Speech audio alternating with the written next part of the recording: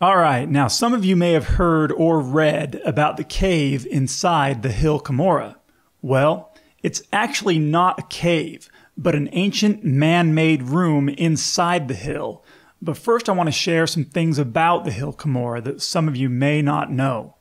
So, this is the hill Cumorah near Palmyra, New York. It is the one and only hill Cumorah. Some people think it's down in Mexico or Guatemala somewhere, but no prophet or apostle has ever said that. And you'll find the same kind of stone structures and artifacts of Central America all over Southeast Asia among ancient Hindu and Buddhist sites.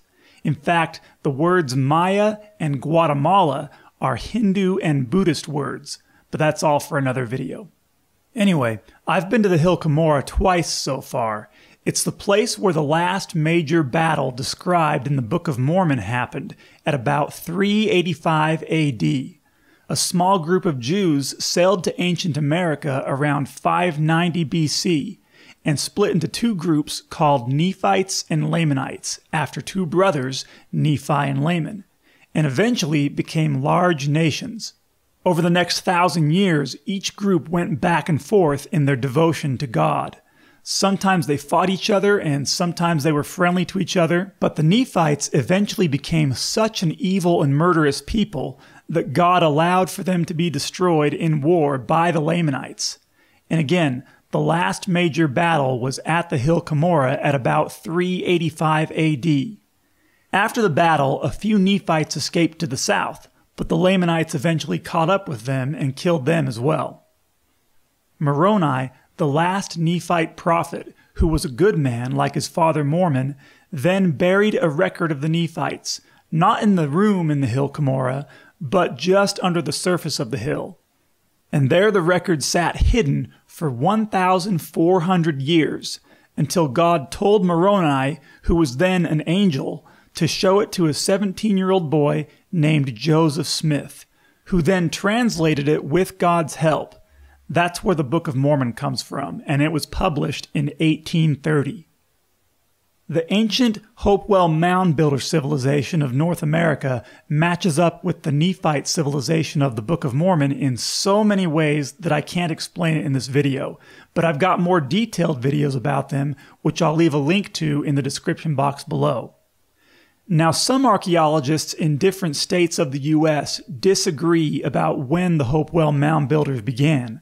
But when you put all the information together, you'll find that that's because the Hopewell migrated and expanded and were in certain areas earlier than other areas.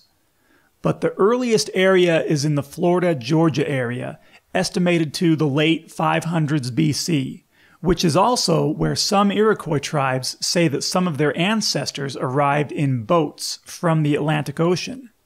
However, most archaeologists are in agreement that the Hopewell Mound-builder civilization ended in New York around approximately 400 AD. The Book of Mormon tells us that the battle at the hill Cumorah happened at about 385 AD.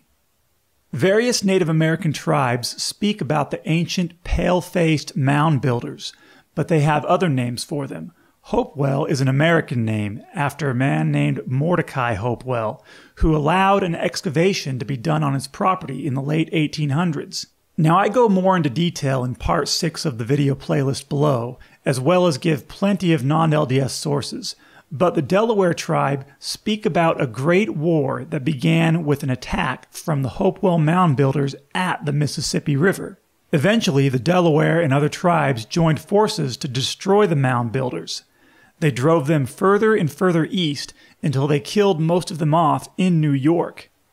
And western New York itself is full of hundreds of Hopewell Mound-builder forts, some of which you can read about and see their survey drawings in a book called Antiquities of New York by Ephraim G. Squire in 1851. In fact, the Palmyra Temple of the Church of Jesus Christ of Latter-day Saints, which is just a few minutes away from the hill Cumorah, stands right inside one of these ancient Hopewell forts, and you can go walk around it for yourself. But I'll have to talk more about that in another video too. Another interesting fact is that various native tribes say that after the Hopewell Mound builders were mostly destroyed in New York, that the rest of them escaped southwest down the Ohio River, and that the tribes caught up with them at the falls of the Ohio near Louisville, Kentucky, and killed the rest of them off there. This war and annihilation line up with the last war in the Book of Mormon and the annihilation of the Nephites, and non-LDS archaeology and Native American history confirms it. And again, I give more details and lots of non-LDS sources in Part 6 of the video playlist below, and that's just scratching the surface. Okay, now the part that you've all been waiting for, the cave or the room inside the hill Cumorah. There are quite a few secondhand accounts saying that the prophet Joseph Smith and Oliver Cowdery went inside a cave in the hill Cumorah and saw many more ancient records on metal plates, the sword of Laban, and other artifacts. What you see here is an account that the prophet Brigham Young told the church in Utah in 1877, not long before he died. Now there are at least 10 accounts of this cave, but none that I know of directly from Joseph or Oliver. There are people who say that the cave doesn't exist because the hill Cumorah is a drumlin hill which doesn't have the rocky stability to support a cave.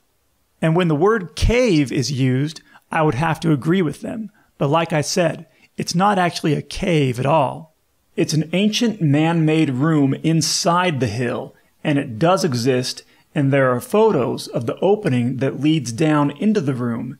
And through that opening, you can see some of the stone wall. It's really cool.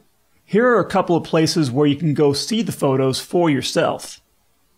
So the way that this ancient room was discovered was that about 15 years ago, there were some videographers for the Church of Jesus Christ of Latter-day Saints who were sent out there to film some B-roll at the hill Cumorah.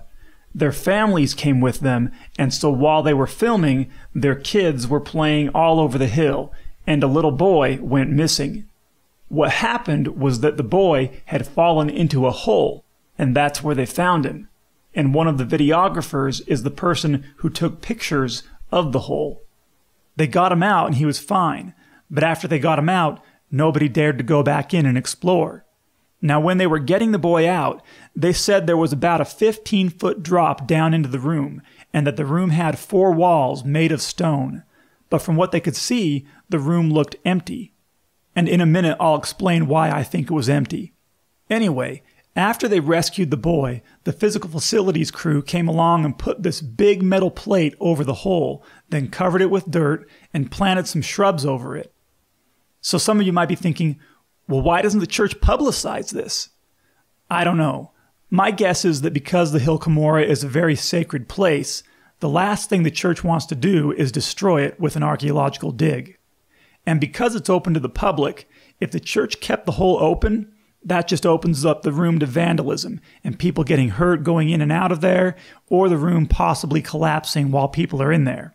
It's just a bad idea all around. Anyway, so why was the room empty? Here's my thoughts on it.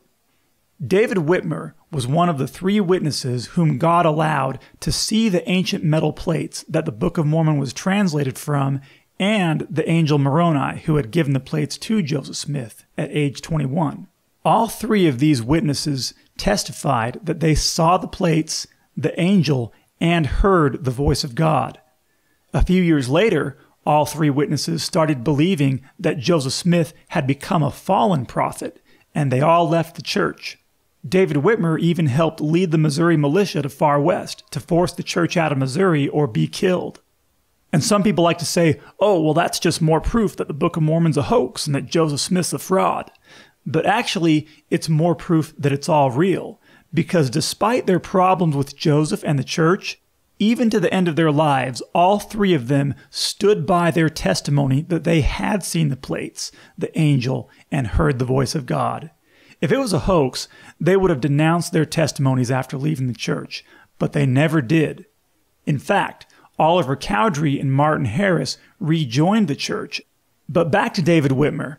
He never did come back to the church, but he was interviewed a few times in the 1870s.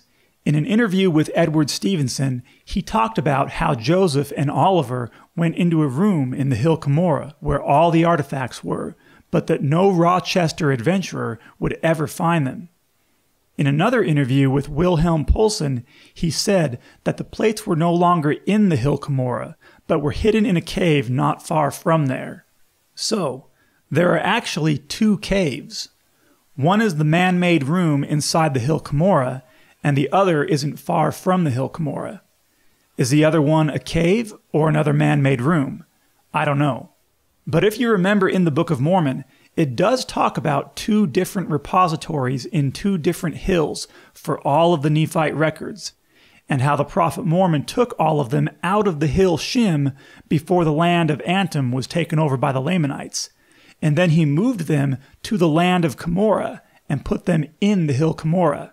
And in the quote from Brigham Young that I showed earlier, he mentioned how there were enough artifacts in the room to fill many wagon loads. Now, Brigham wasn't a member of the church during the New York era, but he heard the story from Oliver.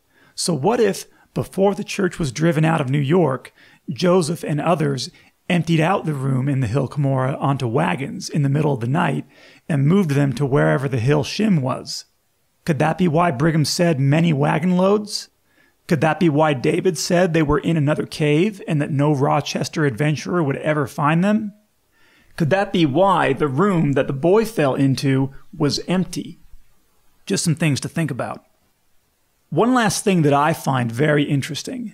In the 1820s, during the buzz about the gold plates in the hill Cumorah, people tried searching all over the hill for treasure and never found anything. And again, David said no Rochester adventurer ever would. If God wants to keep something hidden, he'll keep it hidden until he wants it found. So I find it really interesting that God allowed a child to accidentally discover the room in the hill Cumorah. Not a man who was looking for treasure, but a child who was just playing in the woods. I think that's really cool.